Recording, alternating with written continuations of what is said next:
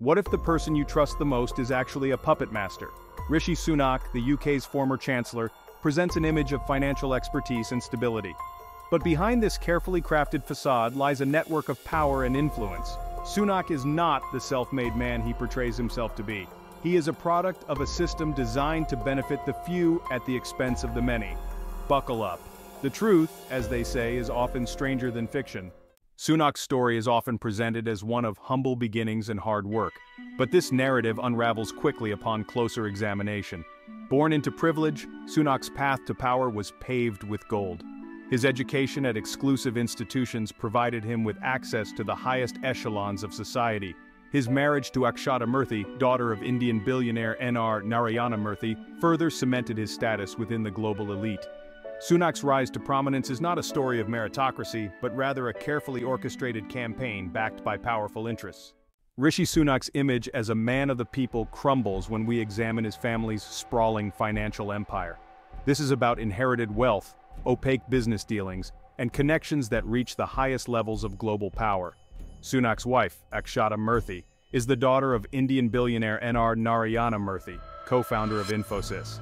Her stake in the company alone is worth hundreds of millions of pounds. The Murthy family's wealth extends far beyond Infosys, raising serious questions about potential conflicts of interest. Can Sunak truly represent ordinary Britons when his own family's fortune is so closely intertwined with the global elite?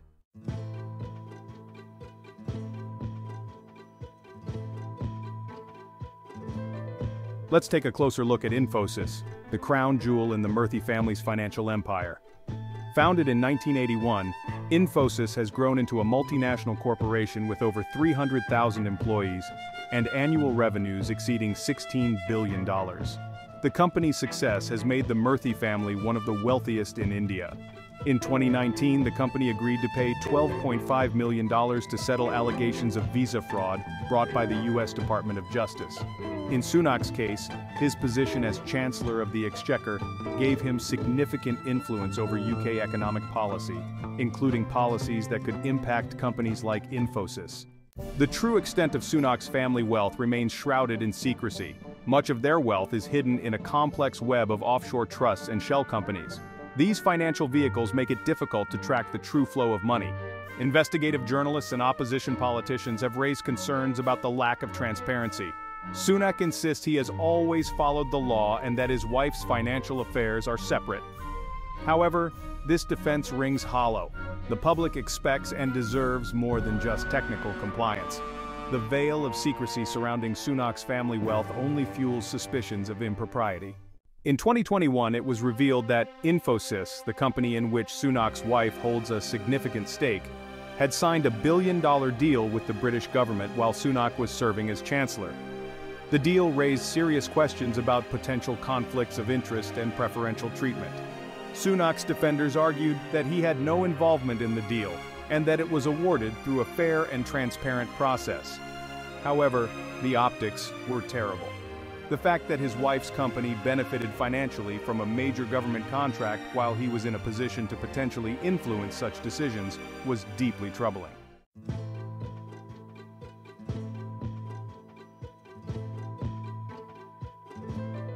To address public outcry over his family's financial dealings, Sunak announced his wife would place her Infosys stake into a blind trust. Critics noted that blind trusts are not foolproof. Sunak also failed to declare his wife's non-domiciled tax status in his official register of interest. Non-dom status allows avoiding UK tax on foreign earnings. The revelation of his wife's tax benefits while Sunak raised taxes for working families led to widespread condemnation. The blind trust and non-dom controversy deepened public skepticism. After graduating from Oxford, Rishi Sunak's path took him straight into the belly of the beast Goldman Sachs. This investment banking giant became Sunak's training ground. Here, he learned the art of financial engineering, of manipulating markets and exploiting loopholes, all while amassing a personal fortune. Goldman Sachs has a long history of shaping economic policy to benefit its own bottom line. Sunak's time at Goldman Sachs reveals his deep ties to a financial system that prioritizes short-term profits over long-term stability. Sunak's rapid ascent through the ranks of the Conservative Party was no accident. It was a carefully orchestrated campaign, backed by powerful interests. His background in finance and connections to the global elite made him the perfect candidate. He was presented as a fresh face, a break from the old guard. But beneath the polished veneer lay the same old story, a politician beholden to special interests. Sunak's rise should be a wake-up call for anyone who believes in democratic values. The COVID-19 pandemic provided the perfect cover for a massive power grab by governments and central banks, with Rishi Sunak at the forefront in the UK. Sunak implemented unprecedented economic policies that transferred trillions from public coffers to corporations and the wealthy elite. Lockdowns and restrictions devastated small businesses and threw millions into unemployment, while large corporations reaped record profits. Sunak's policies further enriched the already rich, leaving ordinary Britons to fend for themselves. The pandemic exposed the deep flaws in our economic system, rigged to benefit those at the top. As Chancellor of the Exchequer, Rishi Sunak held the keys to the UK Treasury. He had the power to set tax policy, allocate spending, and shape the British economy. And how did he use this power to benefit the wealthy elite? Sunak's policies were a masterclass in trickle-down economics. The discredited theory that cutting taxes for the rich will lead to economic growth for all. He slashed taxes for corporations and high earners, while raising taxes on working families. Sunak's tenure as Chancellor was a case study in using government levers to benefit the few at the expense of the many. While Rishi Sunak was preaching austerity, he and his family lived in extraordinary privilege and opulence. They owned multiple luxury homes, including a £7 million townhouse in Kensington and a 1,000-acre estate in Yorkshire. Their daughters attend private schools costing tens of thousands per year. They travel by private jet. They live in unimaginable wealth, far removed from everyday Britons struggling to make ends meet. While Sunak told nurses and teachers to tighten their belts, he lived like royalty. Cutting public services, he enjoyed the finest things in life. His hypocrisy is a slap in the face to struggling Britons. Sunak's lifestyle is a symptom of a deeper rot in our political system.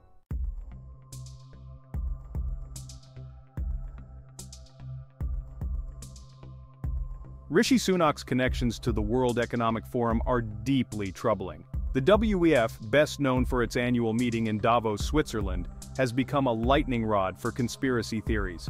Sunak is a WEF Young Global Leader alumnus. He has spoken at WEF events and is a regular attendee at Davos. His close ties to this organization raise serious questions about his allegiances. Is he truly working in the best interests of the British people? The WEF's agenda is often at odds with the interests of ordinary people. It champions globalization and technological innovation, often without regard for social consequences. It promotes policies that benefit large corporations and wealthy individuals. Sunak's embrace of the WEF's agenda is deeply concerning. It suggests he may be more interested in serving a global elite than his constituents. His involvement with the WEF is a red flag. Now let's talk about one of the most dangerous tools in the elite's arsenal: central bank digital currencies, or CBDCs. Rishi Sunak, a staunch advocate for this radical financial technology, claims it's about modernization, about making our lives easier. Don't be fooled. This is about control. This is about creating a system where every penny you earn, spend, or save is tracked and controlled by the government. Imagine a world without cash. You can't buy a cup of coffee, pay your rent, or give a stranger a helping hand without every transaction being recorded and analyzed by unseen eyes. This isn't science fiction. It's the terrifying reality Sunak and his puppet masters are working tirelessly to implement. Remember the panopticon, that prison design where a single guard could watch every inmate, even though the inmates couldn't see the guard? CBDCs are the financial equivalent of the panopticon. They give governments and central banks unprecedented power to monitor, control, and even punish their citizens, all in the name of security and efficiency. This isn't about making our lives easier. It's about making us more controllable. It's about eliminating anonymity and dissent, about creating a society where every transaction, every interaction is subject to the whims of those in power. Wake up, Britain! The digital panopticon is being built around you, brick by digital brick. The push for a cashless society has been gaining momentum for years, fueled by the convenience of digital payments. But the true motive is to eliminate financial privacy and give governments and central banks absolute control over our money. When you use cash, your transactions are anonymous. You don't need to provide your ID or give up any personal information. But with digital payments, every transaction is tracked and recorded. Your spending habits, your location, your social network, it's all there for the taking. Imagine a world where cash is no longer an option, and every transaction must be conducted digitally through a central bank-controlled system. This is the world Rishi Sunak and his ilk are trying to create, where financial privacy is a distant memory. But it's not just about privacy. A cashless society is inherently unequal. It excludes millions who don't have access to traditional banking services, smartphones, or high-speed internet.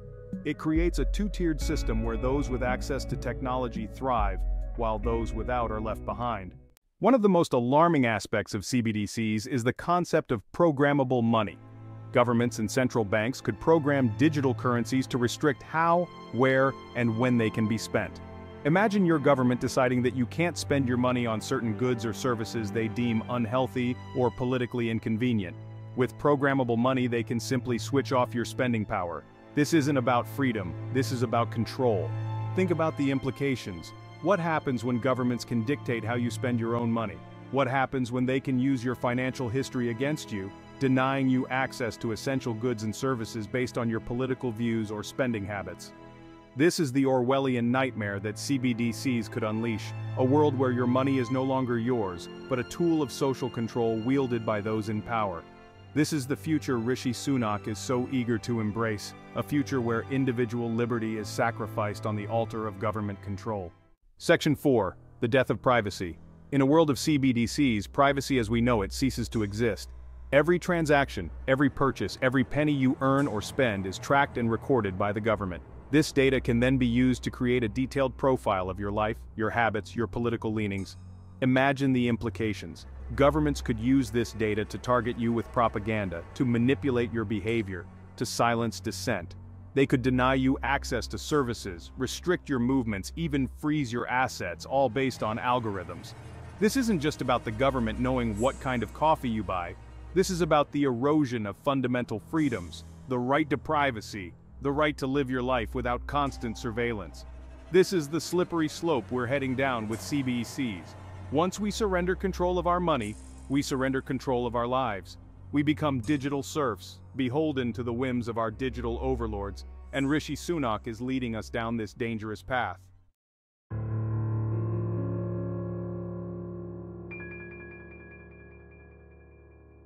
Section 1. Whispers of conspiracy. We've laid bare the facts and connections of Rishi Sunak's policies, but the story doesn't end there. In the shadows, whispers of conspiracy swirl, weaving a narrative that is unsettling and difficult to ignore. Are these just the ramblings of fringe groups, or do they hold a grain of truth? The internet is awash with theories about Sunak's true motives and his role in a larger plan. From shadowy cabals like the Illuminati to the supposed machinations of the deep state, these theories tap into a fear that something is fundamentally wrong with the world. It's tempting to dismiss these theories, but to do so would be a mistake. These theories often contain a kernel of truth, reflecting real anxieties and frustrations. The rise of inequality, the erosion of privacy, the concentration of power, these are the defining realities of our time. And it is in this environment of fear and uncertainty that conspiracy theories thrive. Section 2. The Chinese Puzzle Box. Conspiracy theories surround Rishi Sunak's ties to China. His wife, Akshata Murthy, is linked to Infosys, which deals with China. Theorists claim Sunak benefits China over the UK. They allege his support for CBDCs aids Chinese control. These claims persist without concrete evidence. China's rise fuels Western anxieties. Sunak's family ties to China feed these fears.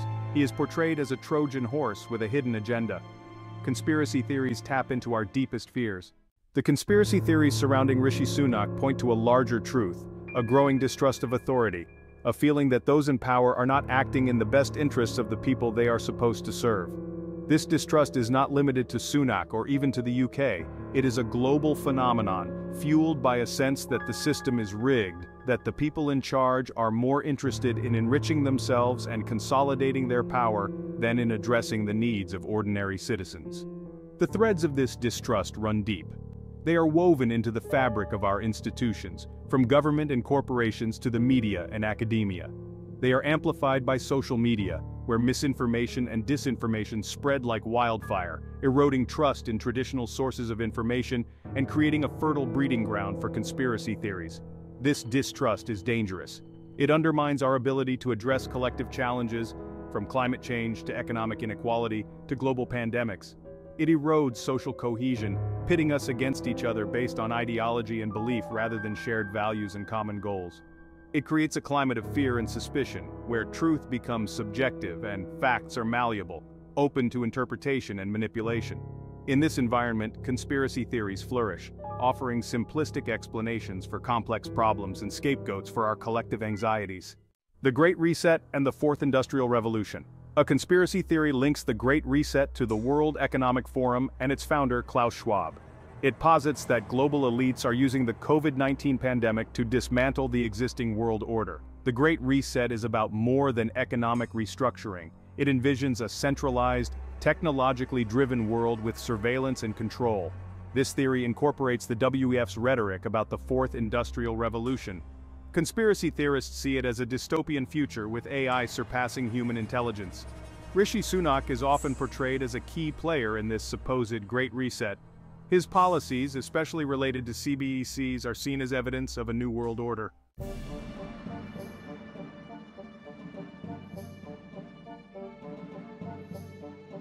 Section 5. Controlled opposition. Controlled opposition is the idea that dissenters are allowed to criticize those in power to give the illusion of freedom. Rishi Sunak, despite his reformer image, faces scrutiny. Some believe he is a figurehead deflecting criticism, with real decisions made by unelected elites. They argue his policies advance the global elite's agenda. These questions reflect deep-seated mistrust towards those in power.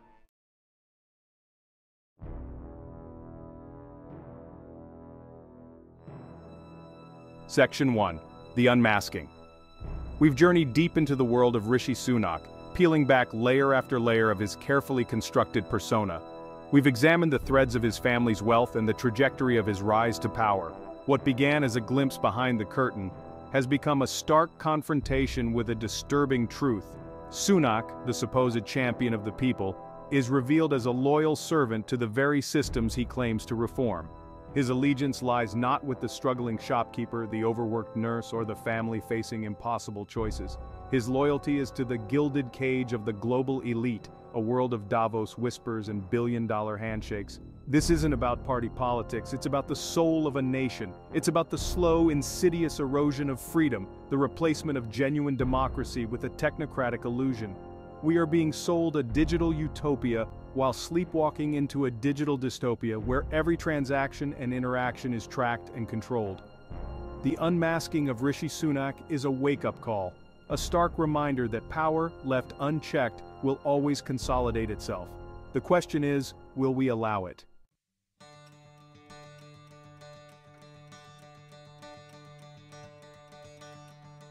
Section 2. A call to action. This isn't the time for apathy, for blind faith in a system that has shown its true colors. The unmasking of Rishi Sunak is a call to action, a demand for a different kind of future, one where power is decentralized, where transparency reigns, and where the voices of the many drown out the whispers of the few. We must resist the siren song of convenience, the false promises of a cashless society built on surveillance and control. We must educate ourselves about the dangers of central bank digital currencies and the chilling implications for our freedoms. Knowledge is power, and in this battle for the soul of our society, knowledge is our most potent weapon. This isn't just about protesting in the streets, although that is important. It's about demanding accountability from our elected officials, supporting organizations fighting for digital privacy and financial freedom, and having uncomfortable conversations with our friends and families. It's about reclaiming the narrative, exposing the lies and manipulations of those who seek to control us. The future is not set in stone. The dystopian vision being crafted by Rishi Sunak and his ilk is not inevitable. But we must act, and we must act now. The time for complacency is over. The time for resistance is now. The future of our freedom depends on it.